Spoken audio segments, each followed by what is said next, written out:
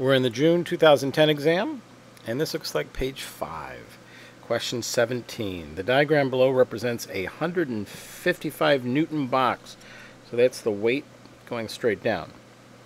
Applied force F causes the box to slide from point A to point B. Distance of 5.6 meters and a height of 1.8 meters. What's the total amount of gravitational energy gained by the box? Well, find a formula. And potential energy as a result of gravity is mgh. So it's the mass times the pull of gravity times the height. Now here's the trick to this question. They've given you mg.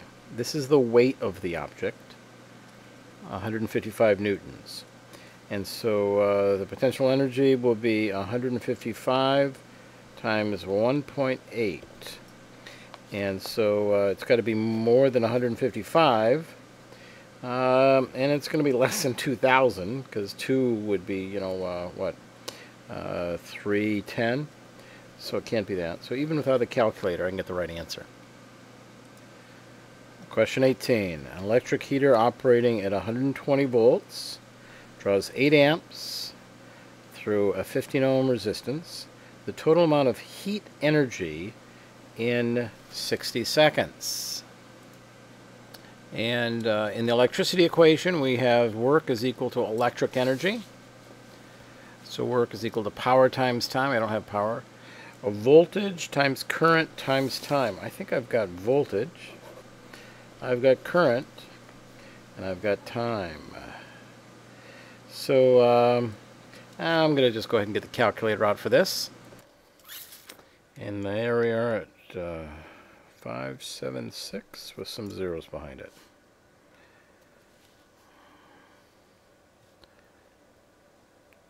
Magnetic fields are produced by particles that are charged particles moving produces a magnetic field around it.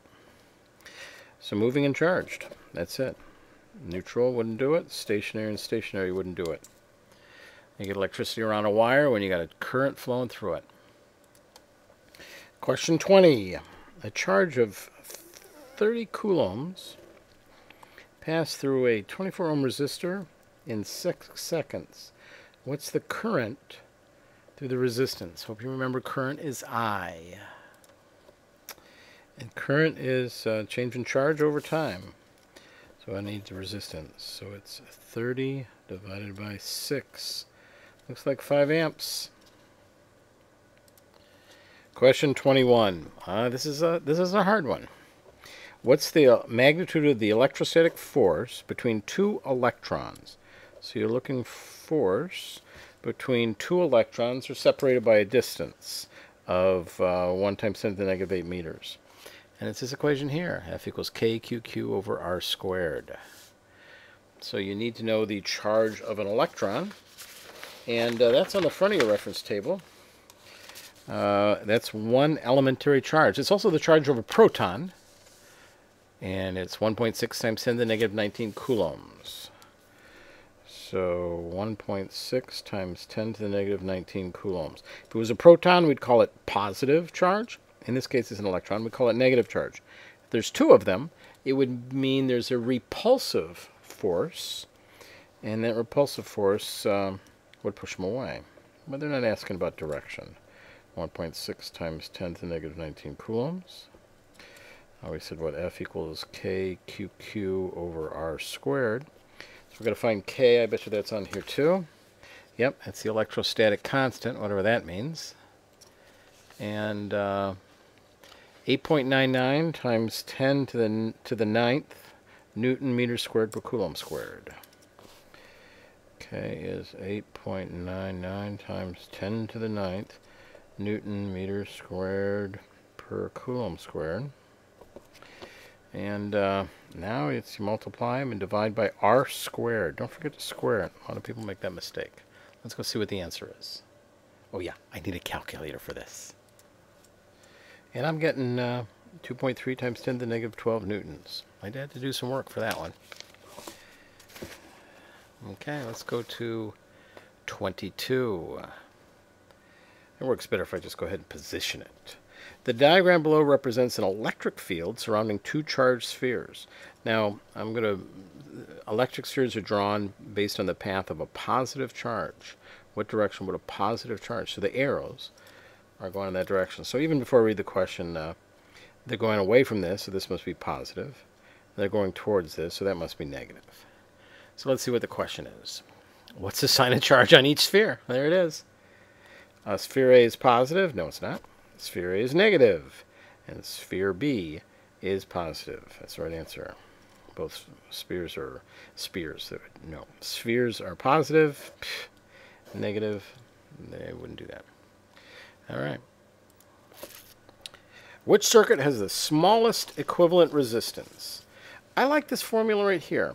Resistance is the material times the length divided by the cross-sectional area. Resistance, material, length divided by area. So everything in all these pictures are 2's. Well, if you put them in series, it just makes it longer. So the more you put in series, the more it is. And so this would be 2 and 2. This would be 4. This would be 2, 2, 2, and 2. So that looks like about 8 ohms. Okay, let's look at this. A pair of these in parallel would actually double the thickness of the wire. So it would be 2 times the cross-sectional area. This is quadrupling it. It would be 4 times. And so this would be the smallest resistance right here. Now there's a formula for resistors in parallel. Resistance is equal to 1 over R total is equal to 1 over R1 plus 1 over R2. And you could do the math and say, 1/2 1 over 2 plus 1 over 2 is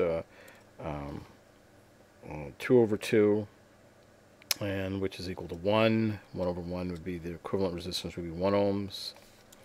And over here, it's 1/2, 2/2, 3/2, 4/2, or 2/4, or 1/2, or that would be the equivalent resistance, would be 1/2. But you really don't need to work the math if you remember this formula. That's why I like it so much.